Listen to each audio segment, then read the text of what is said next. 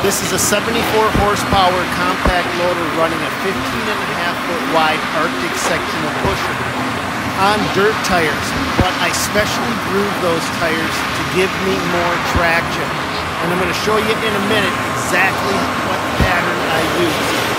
The machine I used to do this was a Van Alstyne tire groover, and it's been working great for years. But let's take a look at that tread pattern. Okay, so let's look at what we've done with the tires here.